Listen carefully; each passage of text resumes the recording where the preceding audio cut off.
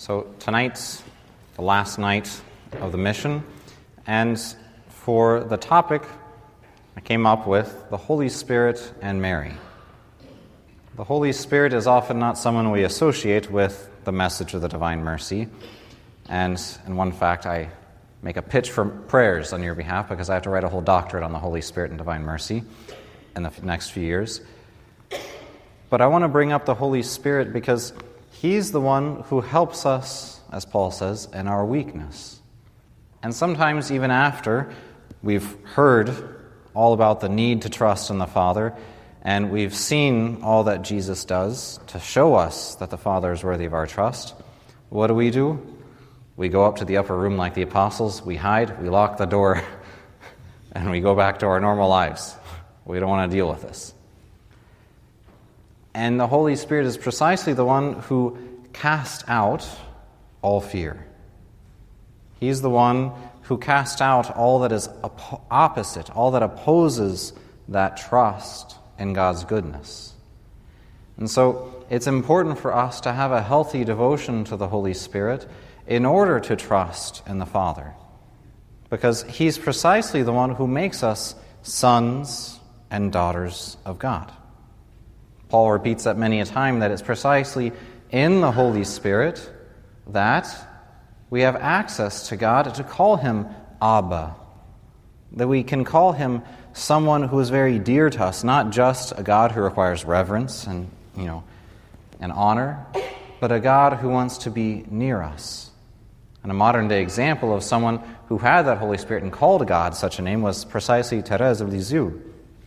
In French, when she spoke of God, she called Him Papa. She simply called Him Papa. And that was how intimate her relationship with God was, and that's we see in her writings precisely. She was one who knew how close the Father wanted to be, and that's what I brought up on the first day, no? That Jesus wants to be in our arms. He wants us to feel the warmth of His very body, the warmth of His love. And the Holy Spirit is the one who often bridges that gap, that distance between us and God. He is the one who transforms God from merely a nice idea to a reality. Because that's really what goes on here. And that's why the Holy Spirit is so necessary, because we can hear beautiful sermons, we can hear beautiful missions on trust, but it can still remain an idea and not a reality. And if you look at the Gospels and how the apostles could spend 3 years with Jesus, hear Him day in and day out, and if there's one comment the Gospels keep repeating, it's what? They didn't get it. And imagine, after 3 years, like I mentioned, what do? First, they go back to their regular life. I love Peter. What does he do? He's just seen Jesus crucified, risen from the dead. So what is his conclusion? Let's go fishing. Just seen the most spectacular thing in all of human history. And what's your reaction? Let's go spend some time on the lake. And the point is, he just wants to go back to normal life. After all that, he just wants to return to what's familiar to him, and he doesn't quite want to enter into the fray of what all this is now about. Because for all of us, it can be kind of scary to let the Lord into our lives. It can be kind of scary to let the Holy Spirit in and blow where He wills, because we can't any longer just go home and have our nice, quiet lives. And not even per se sinful lives, but our nice, quaint little lives that we can control and that aren't too problematic. And imagine what that must have been like for Peter. Here's a rather tough and gruff man, fisherman, probably a pretty good businessman. He seemed to be the boss, because James and John and Andrew all worked for him. And he's now got to go preach about Jesus all throughout the world, and eventually he's going to be crucified. And you can see, this man, he doesn't like the idea of crucifixion. Every time one priest, he brought this up in a homily, he said, if you look at the Gospels, every time crucifixion comes up with Peter, he denies it, he hates it, he runs from it. Peter just doesn't like the topic. And yet, at the end of his life, what does he do? He's crucified upside down, witnessing to Jesus Christ. And it's not just about Peter, the fact that, well, Peter just had a strong enough moral will to tough it up and get that strong and finally be crucified. That's the work of the Holy Spirit. And that's the power of the Holy Spirit, who's able to transform sinners into saints, who's able to let that word of God that we hear bear fruit. Because what does Jesus say about the seed? He sows the seed everywhere, in the hearts of all men and women. But each of us have different soils, and each of us have different yields. And the Holy Spirit is the one who makes that soil apt for the seed to grow. He's the one who helps us to understand that word so that it goes from being ideas, words, concepts, to reality. He's the one who makes it just a concept about God, a concept about trust, to that living reality of trust. And I want to go time and again back to that idea of Pentecost. That they spent 9 days praying, fasting. Some of you might know, that's where we get novenas from, because it was 9 days from the ascension of Jesus to Pentecost. So that's the first and the original novena. But we, in our spiritual lives, we time and again need to go back to that upper cenacle. And we need to know that it's okay sometimes to be afraid. It's okay sometimes to be discouraged. It's okay sometimes to be flustered and not to know exactly what to do. I'm not saying that we should be all those things, but that when we recognize that we are that way and that despite our best attempts to trust and we kind of fall flat on our face, what's our goal? What do we do in those moments? We recoup. We go back into the heart of the church. We go to Mary and we pray. We fast. And in that way we can rebuild that trust. And as we pray, as we fast, our hearts become more and more opened to that Holy Spirit, who is the Spirit of sonship, the Spirit of adoption, who gives us that confidence to call God Father and gives us that confidence to go out like Jesus did, to have a mission like Jesus did. But I want to emphasize here how necessary it is, if we want to live this trust, to pray and to pray daily. Because it's one thing to know that I need to trust, but it's another thing to actually trust, because it's only by God's grace that we can actually trust. It's not just an obligation, it's a gift. To be able to trust in God, I think I mentioned a few days ago, it relieves a lot of anxiety. Knowing, for instance, that you have a God, an omnipotent God, who cares for you by name, that lets go of a lot of stress as compared to living in a world where everything is just fate. Everything just happens. We don't know why. There's no real goal here. No one really cares for you. Well, that creates tension, anxiety. And so, in order to trust, we need to be fed every day on the Word of God. Not just sometimes. And it can be simply the Mass readings. But we need that Word of God because it's that Word of God that the Holy Spirit is going to incarnate in us. And that's where Mary comes in. The incarnation is not just something that's 2,000 years ago and that's it. But each and every day, the Father speaks forth His Word. Meister Eckhart speaks about this.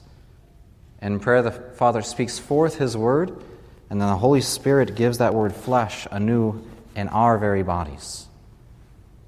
But we must allow that Word to come.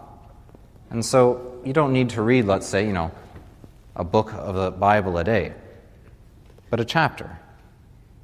Read a chapter, or read even just a paragraph, and bring it to prayer. Meditate on it, because a lot of times, as good and pious Catholics we are, oftentimes what do we think of when we pray?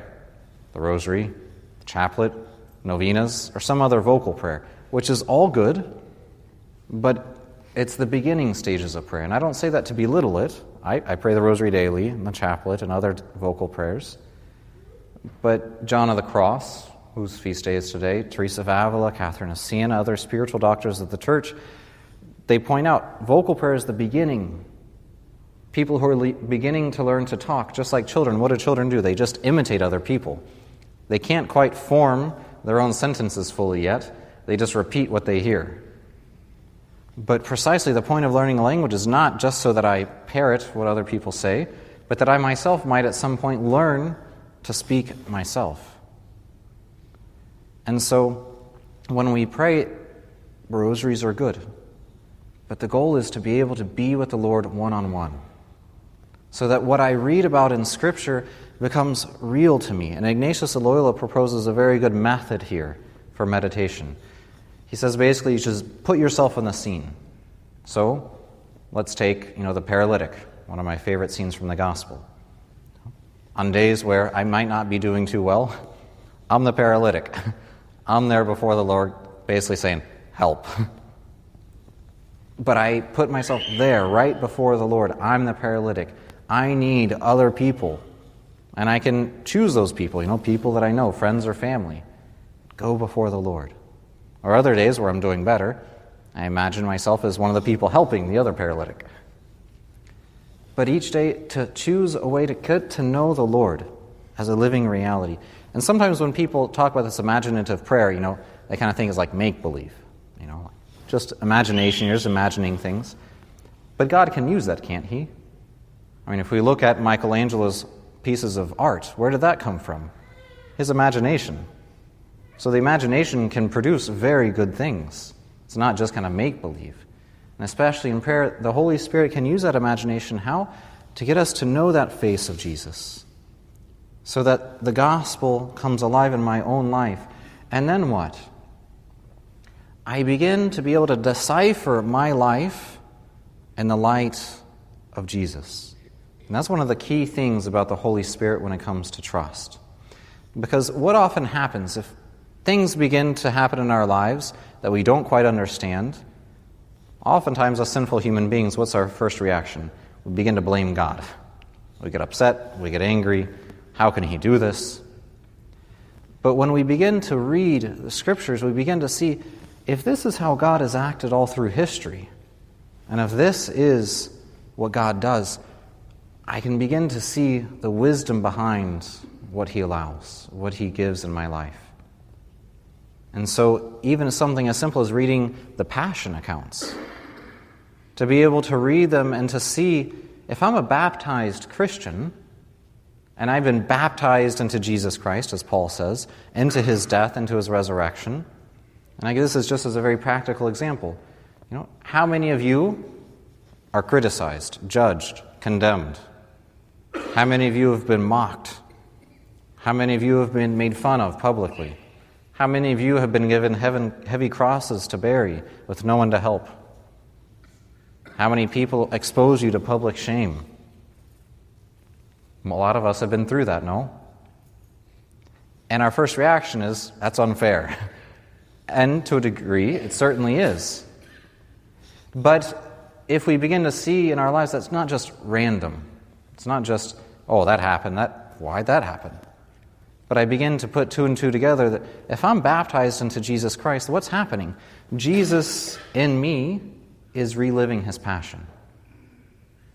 That it's not just me being mocked or being made fun of or being crowned with thorns.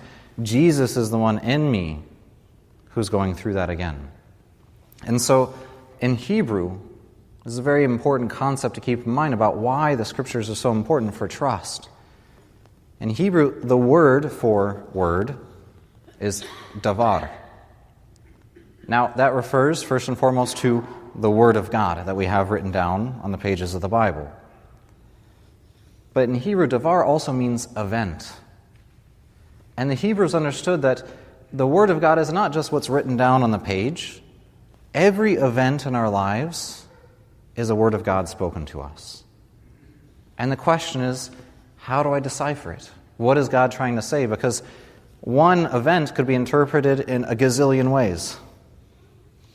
And that's why we have the Word of God, so that we can begin to see our lives fitting into the pages of the Bible. And we can begin to see, okay, this is what's going on. And this is how I can trust in the Lord in spite of all these trials, all these difficulties. And this is the path to salvation. And so that's one of the key reasons why we read the Bible, It's called the canon. In Greek, the word canon means basically a ruler, a measuring stick. How do we measure our lives? How do we measure if it's going well? How do we measure if it's pleasing to God? The Bible, as interpreted, of course, by the church, but the Bible, by the Word of God. That's what's the norm. That's the measuring stick of my life. And what happens a lot of times, if we don't have that, we get confused about where we're going, what we're doing, if we're doing right, if we're doing wrong. And it's that kind of confusion that makes it very hard to trust in God. Why? Because we're kind of off the map. We floated off somewhere into space and we can't quite pinpoint where we are. But when we begin to read the Word of God, we begin to recognize, oh, I'm right here, and the Lord is with me. And we recognize my brothers and sisters in the faith, they've been through the same. They've gone through this before. And we need this Word of God because we need to be taught and nourished each and every day. The Jews believed that precisely when they read the Torah, the Holy Spirit would fill them. Now, they didn't believe in the Holy Spirit the same way we did, but they still believed that God had a spirit that He would breathe forth on people. And so, it's no coincidence that when does Pentecost happen? When does the Holy Spirit descend? As they're praying. And what do Jews do when they pray, even in synagogues today? They read the scrolls of the Old Testament. And if in our own lives we want to have that Pentecost, we want to be able to shift from being afraid, from knowing what we should do, but not quite yet being ready to do it, to being bold and confident, we need to pray. We need to gather together in prayer, not just alone, but in our families. And that's something else I really want to emphasize. The early church, where did they meet? In homes. There weren't yet churches like this. So where was the Eucharist celebrated? At people's homes. And even to this day, the word in Latin for altar is mensa, table. That was the original altar. Why? Because they would gather in homes. And as families, we need to gather as a church. That's how the Pentecost happens. And I say this because, unfortunately, I find all too often in Catholic families, it's the wife who's very devoted, or one person is devoted, and the other person, kind of off to the side. But it's only when all the apostles, and all the disciples, and Mary are gathered in prayer that the Spirit can come forth. Why? Because part of trust is precisely that we can't do it alone. We recognize that I can't do it without God. That's part of trust.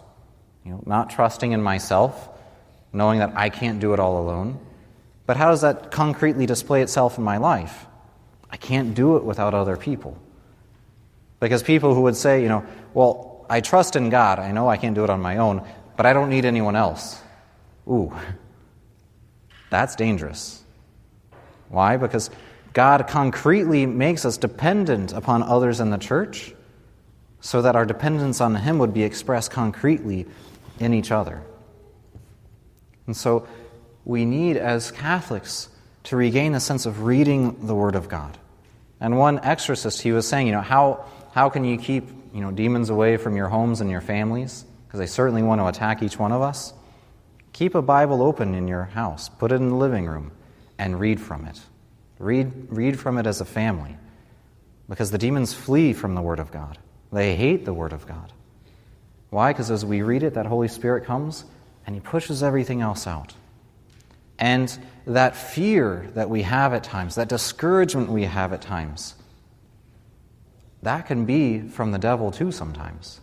It's not just that we have emotions of fear, not just that, I'm kind of worried about this or that, but the devil has a vested interest to prevent us from being confident in God. Because why? If I'm not confident in who I am as a son or a daughter of God, if I'm not confident that the Holy Spirit dwells in me and that His power rests upon me, am I going to go change the world? No. I'm going to do like Peter. Let's go fishing. Why? Because that's all I'm good for. I want to go live my little life.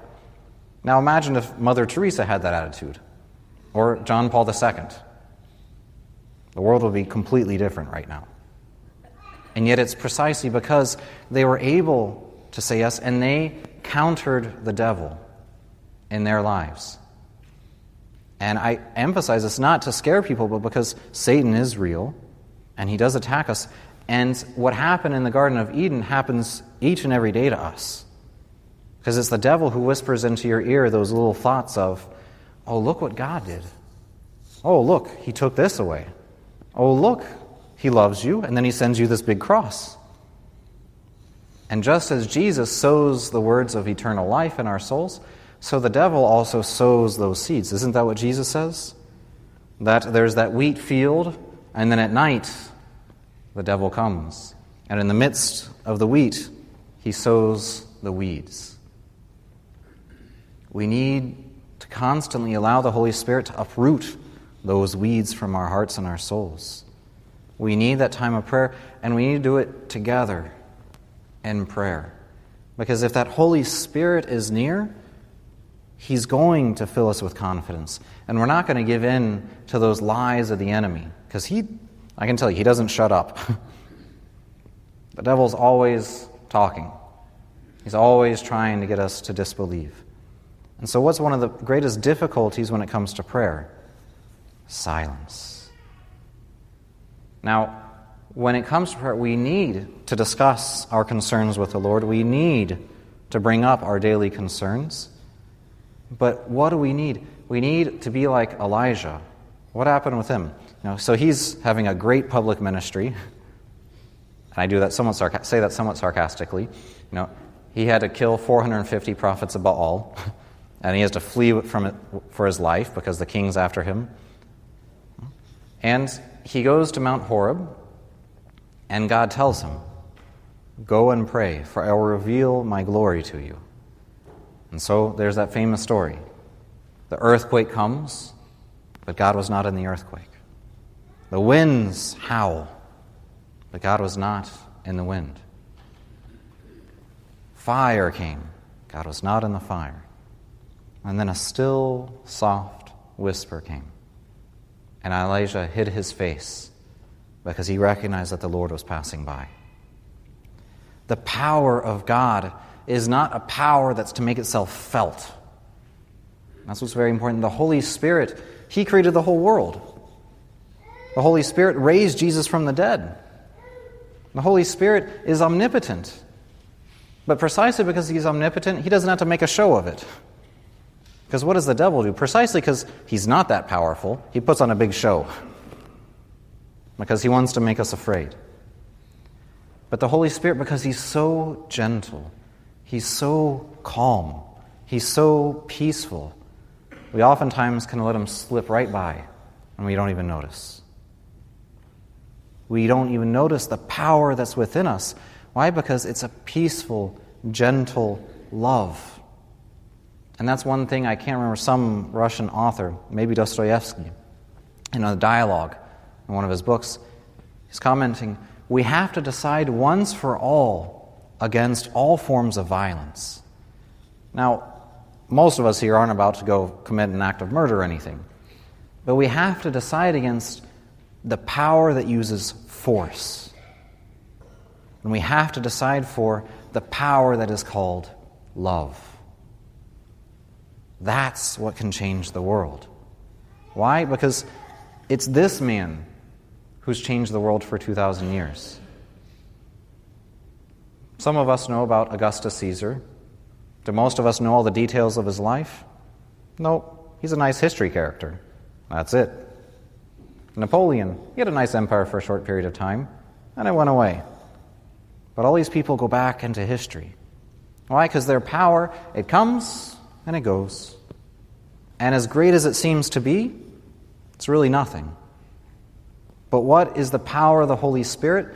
It's the power of love, the power of being able to sacrifice like that. Because that love is unstoppable. One of my favorite stories about Mother Teresa, she was in Lebanon in the middle of one of the wars. And the general met with her because she wanted to go into the war zone. And the general was basically saying, there's no way you're going over there. And of course, typical Mother Teresa, oh, I'm going. The war will be over tomorrow, and I'm going. So of course, this little nun puts herself to prayer. Sure enough, the next day, ceasefire and peace. And she's able to go over. That's why I say, sometimes we think, the people who have power in the world, presidents and kings and all that. Who has the real power in the world? You and I. If we learn to allow the Holy Spirit to guide us to that cross. Because Jesus himself didn't just decide one day, I want to go die on the cross to show how much I love. It's the Holy Spirit who's leading Jesus. And it's the Holy Spirit who's giving Jesus that confidence in the Father that, yes, I can take this path. And one of the things I want to say is that if we have the Holy Spirit in our lives, where is He going to blow? Where is He going to lead us? To Calvary. That's going to be hard. But if we allow that Holy Spirit to enter our hearts at each moment, then we too can suffer like Jesus. We too can have that kind of confidence that Jesus had. And we, like Jesus, will be able to change the world. Not because we try to do a lot. Mother Teresa didn't have to make a bunch of noise to do everything. She just did it. And when we are people of prayer, we're people filled with this Holy Spirit, what happens? We too can speak the word, and it changes reality. Because at the beginning of the whole Bible, what happens? The Father speaks the word, and because that word has the power of the Holy Spirit, it creates. It was by the word that all things were made, John said. And it's that word that carries forth, that, as St. Thomas Aquinas says, that word that breathes forth the Holy Spirit. Now, I want to go back again and again to modern-day saints. John Paul II, a man of prayer. There are many stories about how many rosaries he would say when he was at St. Louis. Apparently, he was up at 4 a.m. in the morning, and he didn't move for 2 hours. He was on his knees right before the tabernacle. And one of the American bishops kind of corrected him, saying, Your Holiness, you need to rest. He said, Your Excellency, you need to pray. Typical John Paul II response.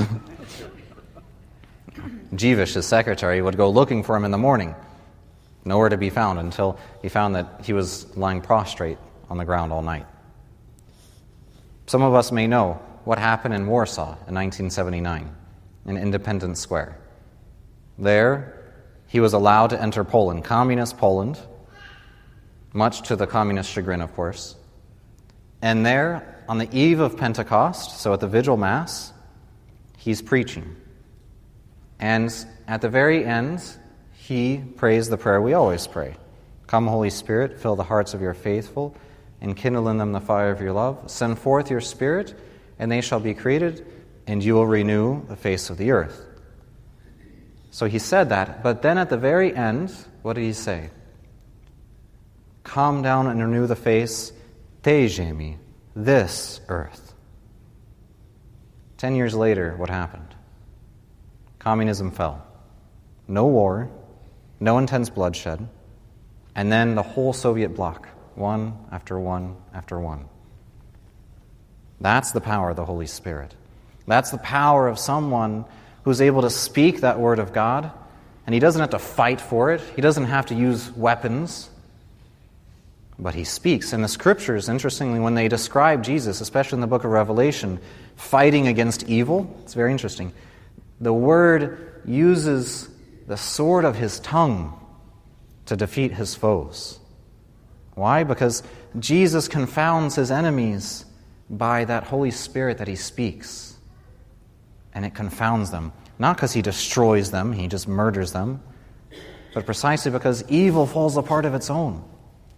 We have only to be witnesses to the truth. We have only, like Jesus, to speak the truth in love. With that power of the Holy Spirit, we can change things. Even if that's not necessarily our goal, we will change the world if we simply pray, if we live our vocation as Christians, if we're truly filled with that Holy Spirit. But this is all connected to trust. Why? Because we have to trust in the Lord and His power. Can we do these things of our own? Absolutely not. And oftentimes, what do we read about in the Bible? Mary's the only one who ever said yes. All the others, I love Moses in the Old Testament. There's 2 whole chapters dedicated to his call in Exodus. Why? Because God says, I'm choosing you, now go lead my people out. And Moses, no, you got the wrong guy. So God gives him one sign. No, I'm not quite sure. Another sign. No, I don't think so. Another sign. I don't speak that well. And so God finally said, fine, get Aaron, now go. And if you read the book of Judges, the same. When the judges are chosen by the angel, do this sign. Make sure this is really it.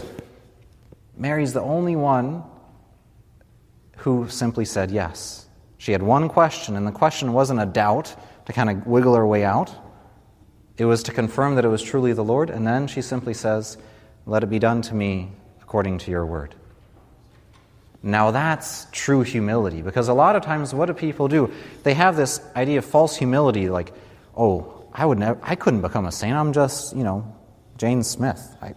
I'm just so-and-so. I can't become a saint. Imagine if Mary said that to the angel. Oh, I'm just this little girl from Nazareth.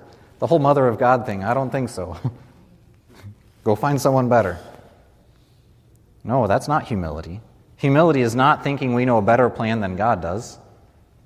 Humility is precisely saying, no, I'm not equipped for this, and I never will be, but He's equipped. And the Holy Spirit, what does Gabriel say? The Holy Spirit will overshadow you. And what happened to Mary at Annunciation happens to all of us at Pentecost. And where is Pentecost renewed in the church? At confirmation. Those who have been confirmed, that grace of Pentecost has already been given to you. And so when you pray, what I would invite you to think about is to ask the Holy Spirit to renew baptism, the grace that you are given to be a son or a daughter of God, and to renew the grace of confirmation of Pentecost. Because a lot of us Christians, we live only our baptism. Baptism is directed towards our personal union with God and union in the church, but the primary benefit of baptism is for me. What's the goal of confirmation? Now that I've grown, now that I've been able to be filled with Jesus Christ, now to go out and to witness to Him before the world. And that's what Pope Francis keeps hitting upon over and over. If our Catholic Church is just to remain inside the Catholic Church, that's a problem. That's not how the world became Catholic. Imagine if the apostles were like, oh, okay, it's nice. Let's just stick to our little areas. No, they went out and they faced all sorts of dangers. And so one of the effects of reading the Word of God each and every day is you're going to know how to evangelize, because a lot of people wonder, how do I evangelize? It's not a strategy. It's not, as Francis complains about, it's not proselytism where you have like a program and you give them a spiel and then you try to convince them to reel them in. No, what is evangelization? It's sharing that Word of God. It's showing people that Jesus Christ is alive today and showing them that you too can experience the joy of believing in Jesus Christ. And they're only going to believe that if they see that in your eyes. They're not going to believe it if it's simply, yeah, you're a Catholic, you believe these things, and well, I believe these things, so why should I believe yours? What are they convinced by? They're convinced by a saint. There are very few arguments against saints. When people meet a saint, they know it. And they tend to believe what that person said. Why? Because that person gained their trust. Not just because of what they said, but because of their character. Now, isn't that why people love John Paul II? Not just because he was a great teacher and all these other things, but the man was a saint. That's why people listened to him. And why could he preach to so many people? Because he read that word and he shared it freely because it meant so much to him. And so our prayer life is important not just for ourselves, but again, going to this idea of Pentecost. They're reading the Word of God, they're meditating on the Word of God, and what does Peter do as a direct result of Pentecost? He goes out and he preaches. Now, that seems kind of neat to us most of the time, but remember, this is the guy, only a few chapters ago, who ran for his life, who denied Jesus 3 times, and hides, and he wants to go fishing again. And now, he's proclaiming the Word of God. It's not just the very event of Pentecost, it's that he spent that time in prayer. He spent that time being filled with the Holy Spirit, who's given him that confidence, that power, so then he can go out. And what was the fruit of his preaching? 3,000 in one day. Now, it's not just because Peter was Peter and, the head of the church. That can be any of us. If, like the apostles, if, like the disciples, we gather around Mary, we gather in the church to pray, to meditate, to allow the Holy Spirit to enter our hearts and our lives. Now, the other part that they did there, and this is very essential, is they fasted. Now, not all of us necessarily can fast for a whole day, depending upon our health and our conditions. But as I talked about in the homily this morning, we all need to do some form of penance each and every day. If only because of what Mary said at Fatima. Souls fall like snowflakes into hell because there's no one to offer sacrifice for them. I think it's something like 200,000 people die a day. It's a lot of people. Not all of them are even Christian, majority not Christian. And to think these people are approaching their Creator and they haven't heard about Jesus Christ. And we have the opportunity through daily penance to offer something up for them, for people we don't even know, that we might only meet when we die, and someone will greet us at the gates of heaven saying, "Thank you for what you've done." I remember my spiritual father, he loves coffee, and he loves sugar in his coffee. I remember about 10 years ago when I first got to meet him, I kind of gawked one time when I saw him in the morning, spoon, spoon, spoon. You want a little bit of coffee with that sugar? And the Lord one time asked him to give up sugar and coffee. And he thought to himself, big deal, it's not that much. And he didn't really give in to it.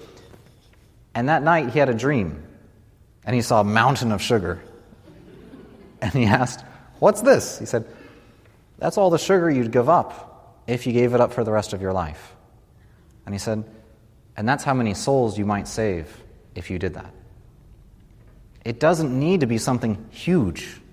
It doesn't need to be something that we're just going to feel pain. Because it's not pain that brings salvation. It's love. Now, love expresses itself oftentimes through sacrifice. That's why the cross is the centerpiece of our faith. Not because we worship pain, but because we worship the one who loved me and you so much that he embraced that much pain. And so part of the confidence that we need as Christians is that we're not pushovers. And I don't say that to be demeaning, but we're people who know how to experience pain. And we're not afraid of pain. We're not afraid of the cross. Because what's the message of Christianity, as Bishop Barron said so beautifully at World Youth Day. I recommend his YouTube video. You can find it on there about the cross at World Youth Day. He said, we hold up that cross as a taunt to say, look, this is what the worst the world can do. This is all it can do to us, and we're not afraid. You can crucify us, we're not afraid. You can kill us, we're not afraid. Why? Because the love of God has been poured into our hearts by the Holy Spirit. That's what Paul says, and I said it the other day. Nothing can separate us from the love of God. What's the only thing that can separate us? My own sin. Not hunger, not pain, not nakedness, not persecution, not the sword, not wars. Only my own sin. And so as Christians, what's the goal of doing daily penance? To open up our hearts to that power of the Holy Spirit that we say, I want a greater share of the love of God, not a greater share of the goods of this world. Because capitalism has got us hooked. My professor for morality in seminary had a very astute observation. The devil learns. He's not omniscient, so he learns. So in communism and all the other persecutions, he's kind of learned, okay, if you persecute Christians, it backfires. So let's not just try to kill them off. So what does he do in the U.S.? There could be persecution coming, but so far, say the persecution is perfect. Why? Because you just get people to see, well, religion is just one part of your life. It's not the most important part. You need to work. You need all these other things. And just make religion less and less important. It's just one thing among many. And get people hooked on all the good things they can have in this life. All the money, all the pleasure, all the joys that pass. And so why does penance need to be recovered? To say, oh no, I'm not going to fall asleep and get drunk on the things of this world. No, I'm in this only for the Lord. And they can take whatever they want, but not take Jesus. They can take my friends, my family, they can take everything, but not Jesus. And this is something that we need today if we think about the news about our brothers and sisters in Syria and Iraq. They're very moving stories of kids. They say goodbye to their parents. They don't know if they're going to see them that night. Friends who haven't seen each other and they don't even know if they're alive. Children who've been beheaded. Teenagers who've been crucified. Why? Because witnessing to Jesus Christ is very real. It's not just a nice talk that I'm giving. Because what's the goal of the Holy Spirit? To bring us to that cross. And even if we don't die a bloody death, the strength of our love needs to be that strong. That we be willing to do that. And penance is saying, I want to prepare myself. What do athletes do? I used to swim. I was on the swim team for Strake Jesuit. I would wake up at 4:30, I'd swim for an hour and a half before school, go to Mass, go to school, then I go back and 2 more hours of swimming in the afternoon. And I repeat it all over. I need to do that. Why? Because when it's time to perform, I need all of that under my belt. And sometimes we only get one time to perform. Our brothers and sisters, they don't get multiple tries when the question comes, are you Christian? They only get one time.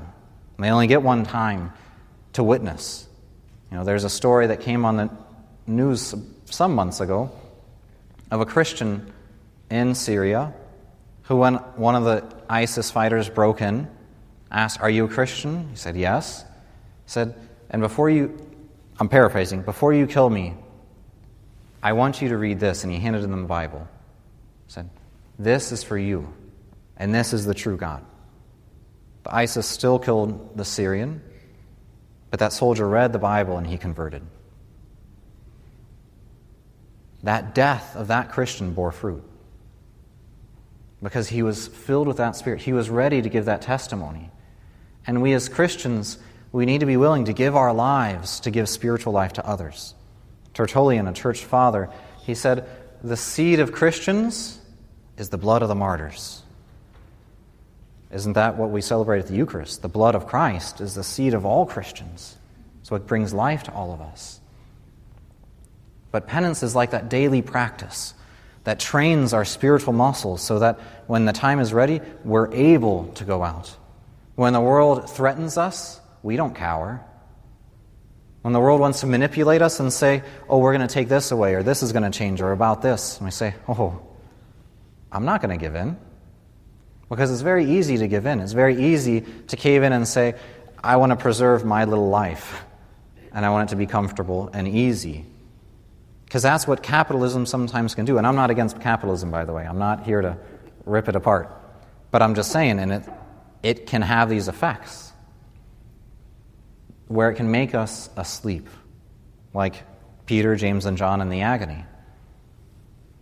It can lull us into sleep. And that's how the devil will win in the world, is if Christians are wooed by the world.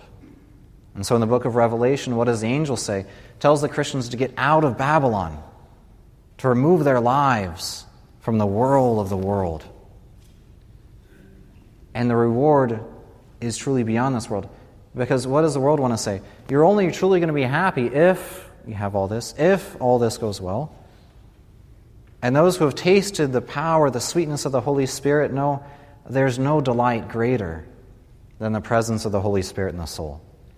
John of the Cross, whom we celebrate today, he, towards the end of his works, he said, when the soul tastes union with God, true union with God, even for 1 second, and this is clear that he experienced this. He doesn't say it, but it's clear that he's writing about his own experience. Soul experiences union with God for 1 second. It completely forgets about all the evils it's endured and realizes that everything was worth it.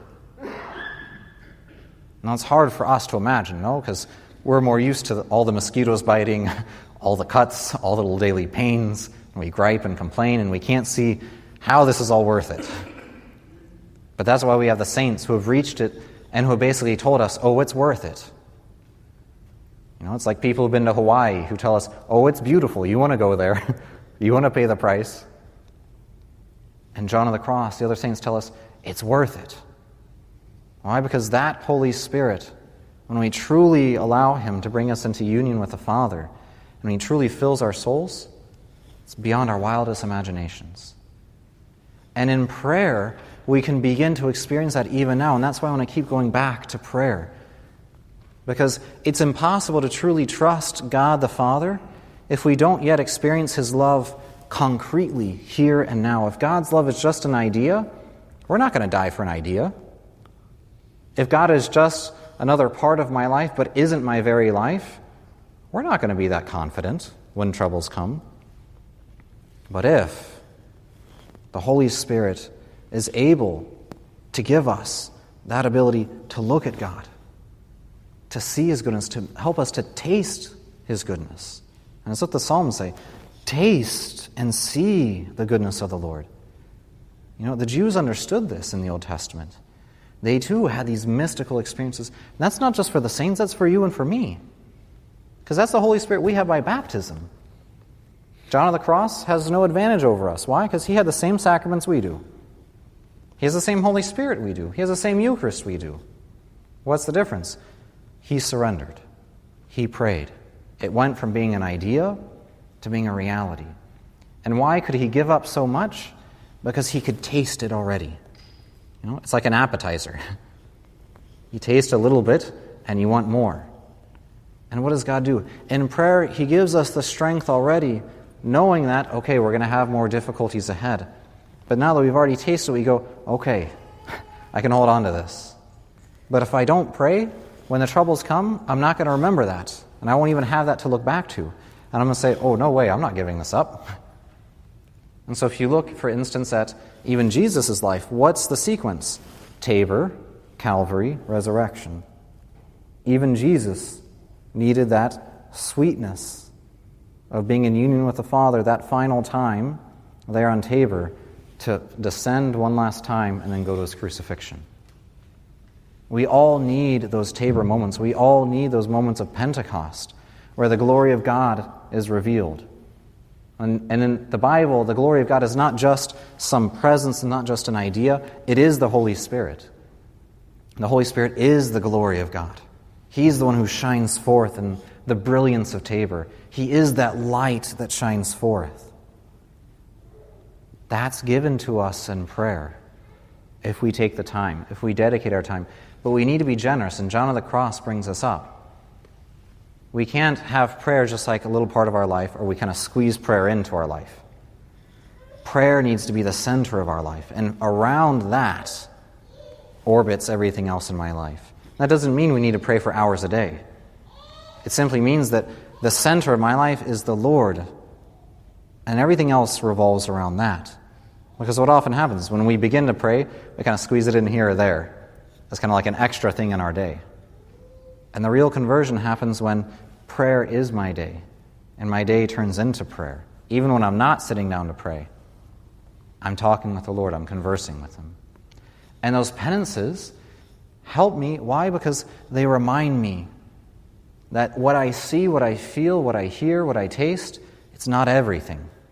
So if you fast, that grumbling stomach, instead of just fulfilling that stomach by just giving it food, say, Lord, I delay eating that food to say, I want You. You're the fulfillment of my body and my soul. You bring me true joy. And that can be done with a number of things. It can be done with TV, it can be done with other kinds of food, it can be done with our favorite hobbies where we set it aside for a little bit. But the goal is to allow the Holy Spirit to occupy that center of our hearts.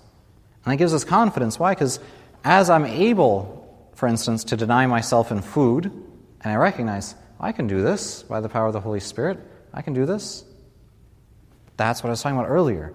Then when the trial comes, I don't fall. When the trial comes, I'm confident.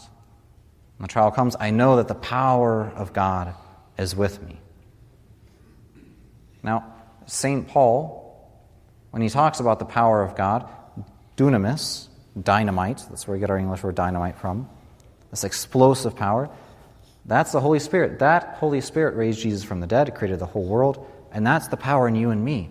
And penance is about kind of getting off that outer crust of our hearts, the hardness of our hearts, so that that power can truly be explosive. I keep going back to this because it's so important. Faustina changed the world. She didn't preach. She didn't work outside her convent. She could barely read and write. She had only 2 winters of education. And yet look at the change she's produced in the world. Because that Holy Spirit was released through her sufferings and through her pain. And that's one other point I want to bring. St. Peter, in his letter, he says, the Holy Spirit descends upon you when you are mocked and insulted for the sake of Christ. That's when he says, the Spirit comes to rest on you in all His glory. And so, very concretely, what I would encourage you is when you feel like you begin to kind of drown in the midst of difficulties, when your trust begins to wane, call upon the Holy Spirit.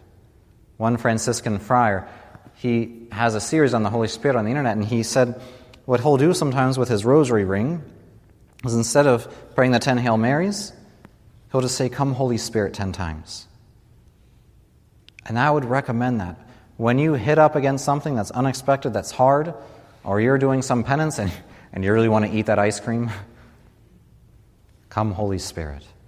Call upon that Holy Spirit. Allow that power of God to be released in your heart and your mind, and claim it. Don't just kind of ask and say, well, that didn't work. Call upon the Holy Spirit and have the faith. He comes. He responds. His power is present. Solanus Casey, he would recommend whenever you ask something of God, give thanks because you've already received it. Give thanks because God has heard your prayer and will answer it. And so when crosses come, see those as moments when the Holy Spirit wants to descend upon you. When that fire, as I talked about yesterday, when does the fire truly burn away all that water, all of our sin? It's there on the cross. The cross is the place, all of our trials, that's when the Holy Spirit is poured upon us. That's the Pentecost. Because John in his gospel, when does Jesus give us the Holy Spirit? He first does it when he dies. He says, and then Jesus handed over His Spirit. Because it was all through that suffering, all through that trial, that then at His death, He hands over that Spirit upon all of us. And that's what happened with that Syrian Christian, who at the moment of death was able to bring conversion and new life to that Muslim. And that's each of us. Now, I've spoken much about Pentecost, I've spoken about prayer and about fasting, but I want to give 2 concrete examples of that Holy Spirit in the Bible. I know I don't have too much time. I tell people I won't be like Paul. One of my favorite stories about Paul in the Acts of the Apostles, he preached so long that a boy who was sitting on the windowsill fell asleep and he fell out the window and he died. Thank goodness that Paul had miraculous powers because he raised the boy from the dead. I can't imagine that conversation with him and the mother. Mary. This is a woman from Nazareth. Do we know much about her life? Not much. What do we know? She probably read the Scriptures because she was able to understand some of what was going on. She was able to be faithful to Christ. And as Luke points out twice, she held all these things and meditated on them in her heart. Mary was a woman of prayer. And she was a woman of penance. And we see that if by nothing else, by the fact she was very poor. When she brought Jesus to the temple, all she could offer with Joseph was a pair of 2 turtle doves. Nazareth in Jesus' time was a very poor area, and they lived in caves. They didn't even have that many trees there, so they would just live in caves. A very poor woman. And she's the mother of God. How? Because she said yes. And because she allowed that Holy Spirit to overshadow her, and because she was a woman of prayer, of penance, she wasn't attached to the things of this world. Then, as I pointed out the other night, what happens at Calvary? She's able, by that same Holy Spirit, not to give in to the normal human emotions a mother would have. I mean, what would a mother ordinarily feel looking at her own child dying right in front of her? Anger, sadness, fear, rebellion. And what does Mary do? She's quiet. Now it's clear from what Luke writes, Mary didn't all have this figured out in her head. When Jesus is found at the temple, I love his response. I mean, imagine losing your kid for 3 days, and then the boy says, "Oh, why are you wondering where I was?" Because you're my child. But Luke says she didn't understand. But she held all these things and pondered on them in her heart. Mary pondered those things from Gabriel, all that he had promised, that Christ would reign as king, that he would be the successor to David. And yet, at that moment, when everything seemed false, it was by the Holy Spirit that she was able to let go of all of what she would want, that her own son would live, and that this, it wouldn't be a terrible death like this. She could let go of all that, and she could trust in the Father. Now, that trust is not humanly possible. That's only by the Holy Spirit. And that's only because she let go. And there's a beautiful scene there in the Passion of the Christ. When Christ is raised up on the cross, she digs her hands into the ground. She holds on to the dirt. And then as she looks at Jesus, she lets go. God's plans are going to confound us. God's promises even are going to seem not to be true in our lives. It's going to seem like what we believe as Catholics is contradicted by the words of God, the events of God in our daily lives. But we need to be like Mary. We need to be a disciple. The word disciple means one who is taught. We need to be willing to be taught like Mary. We need to be able at each moment to allow the Holy Spirit to teach us, to guide us, even in the midst of complete darkness, and to teach us to trust in the Father. Because humanly, what are we ready to do? We're ready to give up at those moments. We're ready to throw in the white towel and call it quits. And that's what the apostles did. They fled in fear. Peter, out of the goodness of his heart, what does he do? He tries the path of rebellion and anger and violence.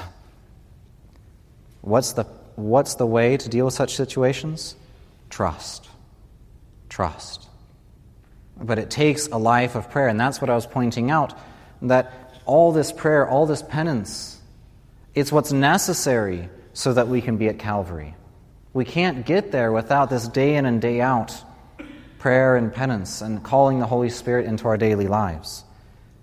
Because this isn't just all of a sudden Mary was able to do this. It's the build-up. Because she's prayed, because she's meditated, because she's heard her son preach, and she's taken it to prayer. She probably remembered that her son said that he would rise in 3 days. She might not have understood what that meant, because no Jew at that time understood what a personal resurrection meant.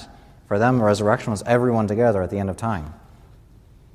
But Mary believed, and she stuck there with Jesus. And that's what the church needs in you and me. The church needs people like John who are going to be there to hide under Mary. People who are going to have that Holy Spirit that she had, to be faithful, to be loyal, and like Elijah, who listened to that still small whisper, to be able to be at Calvary and not give in to all the din, the mockery, the noise, the taunts, but like Mary, to listen to that still small voice of the Holy Spirit that says, trust, wait, patience. Patience is a hallmark of trust. And patience is a hallmark of the Holy Spirit. Catherine of Siena, in her dialogues, the Father said, "How do you know you have charity in your heart? If you have humility and patience as well." Because the three always go together. But you can't have one without the other. Obedience too, I should say. Humility, patience, and obedience. They're all sisters. And we see that in Mary. She was obedient. She didn't try to get her own plan accomplished that evening or that day. She trusted. She waited. She was humble. And we know what happened on the third day in the resurrection. And then Peter. Here's this man who, like I said, goes from being a fisherman to being the Pope. And imagine that kind of life. But I want to bring one very important scene. It's not the crucifixion, but a similar scene. And that's the walking on water. Peter is someone who, even though he often makes mistakes, he's got the chutzpah, he's got the courage to try things, to put his foot out, to do things, even if they're really not going to succeed.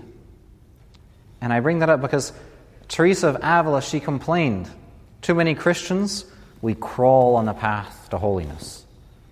And she said, I'd rather someone who sprints, who falls over and over, but at least they're going. Peter, he got up in the midst of that storm, and he began to walk towards the Lord. What is trust? It's leaving that little boat of our security precisely in the storm. I mean, what do people typically want to do in the middle of a storm? You'd want to be in the boat. But that's purposeful, because what do we do when the storm hits? We go to our little security blankets, Linus and Peanuts. We all have our security blankets. And the Lord tells us what? Hand that over. Get out of the boat. Come and walk on the water. Now, who else walked or hovered over the water? The Holy Spirit. At the beginning of time, the Holy Spirit hovered over the water. When the Holy Spirit is active in our lives, we can walk on water. Now, don't go to a pool and try this. I was a lifeguard, so spare my fellow lifeguards having to jump in after you. But things that are impossible, you're going to do. Miracles, they're going to happen. But you have to believe it. You have to, like Peter, be willing to get out of your comfort zones and to obey the Lord when He tells you to do seemingly even stupid things. I mean, from a logical perspective, a man telling another man, hey, get out of a boat in the midst of a storm and walk on water. I mean, if it weren't for the Lord Jesus in that story, anyone would say, that's crazy. But it's precisely that kind of craziness sometimes that's needed for the Lord to work His miracles in our lives. And it's that kind of craziness that's the fruit of trust. And I'm not saying to do stupid things in the literal sense, but we need that kind of trust that Peter had. That willingness to say, I'm not perfect. And he even drowned eventually. But we need, like Peter, to say, but I'm going to try. Because what most of us do, we're already decided, I'm going to drown. I'm safe here. I'm not moving. But we need to get out. We need to try. Much like children. I mean, how often do children stumble and fall? Constantly. And what do they typically do? Get back up and keep going. As Christians, we need that trust in God. To hear Him tell us sometimes odd things, crazy things, giving up this, giving up that, going out on a limb over here. But we need to do it. And someone once asked me last night, what's the relationship between trust and obedience? Trust is the attitude of the heart that expresses itself in the concrete action that is obedience. The two go together. How do you know that someone actually trusts in God? They're obedient to God. That's why St. Faustina in her diary, what does Jesus make her do towards the beginning? 2 pages. On the first page, write, my will no longer exist from this day forward. He said, and cross it out. And on the next page, the will of God. From now on, I do the will of God, always, everywhere, and everything. That's what it means to trust. Did Faustina do some crazy things sometimes? For her own convent, yes. And she even kind of got into some trouble, as it were, miscommunication. But she tried. And because she tried, we're here. And that's what I want to encourage you to do. When those apostles and disciples gathered in Pentecost, they weren't perfect. And even after the Holy Spirit gave them that boldness, they still weren't perfect. But they went out and they began. And that would be my goal for you at the end of this mission. Yes, you need to gather in prayer. Yes, as a church, you need to pray, you need to fast, you need to do penance, you need to gather together. But if it ends there, it's going to die. Because we need to go out, and we're still going to be imperfect. We're still not going to trust in the Lord. We're still going to be like Peter trying to walk on that water, and this time we might make 5 steps and then we drown. The next time 7 steps and we drown. But what's our assurance? Jesus is always there to bring us out of that water. That it doesn't upset Jesus that we fall. It upsets Jesus when we don't trust. I want to make that clear. What makes Jesus upset is not when his children fall, it's when his children don't even try, when they don't even trust in him enough to obey and to walk out on a limb. And that's what I would encourage you. None of us are going to be perfect. But call upon the Holy Spirit. I tell my own spiritual directees and friends, morning and evening, choose your favorite prayer, but pray it every day, morning and evening, to the Holy Spirit. Every day read a chapter from the Gospels or the New Testament. Every day find some penance. And do all this in the context, beg the Holy Spirit to fill your lives, give you that confidence.